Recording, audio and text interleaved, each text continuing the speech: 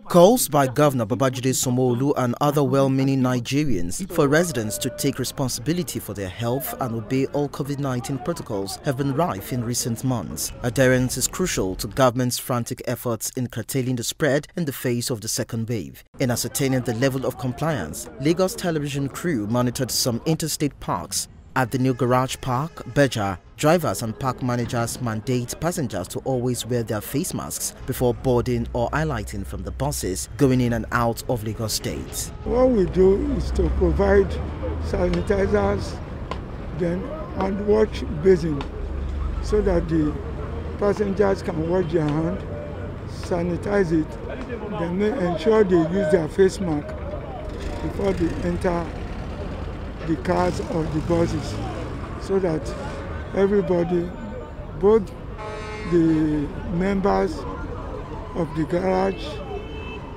the passengers, can be in safety.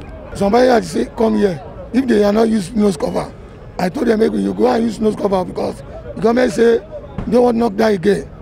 Please use your nose cover, because community is around.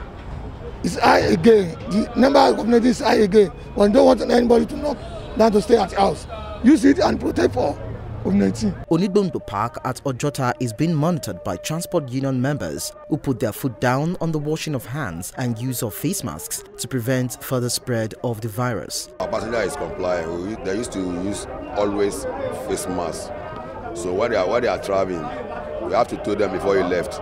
Before the driver move, we have to tell them to use face masks and they comply with us. We don't allow them, without nose mask, we don't allow them to enter our bus.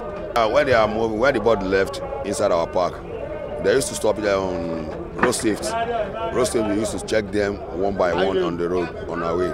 They used to carry 7 passengers before, because we used to load car, let's say bus, yeah. So we used to load 7 passengers, but now we are taking 5 passengers because of COVID. The periodic orientation given to commercial drivers seems to be paying off. The NURC chairman, Comrade Musiliu Akisanya Oluomo, do give them orientation every week. Call all their members to talk to all the drivers, to sanitize their passengers, and even there we heard that he said they should put the buckets in all garages, so that if the passengers want to enter the vehicle, they should wash their hand and use their nose mask to prevent this COVID-19 spread all over. My advice to them is that they should obey the rules and regulations of the government. Use their nose mask regularly, wash their hand, use the sanitizer, and give enough space accordingly to the instruction of the government. Commuters are hereby enjoined to always comply with laid-down safety rules, as doing so is beneficial to everyone's health. Lekan, Onabanjo, LTV News.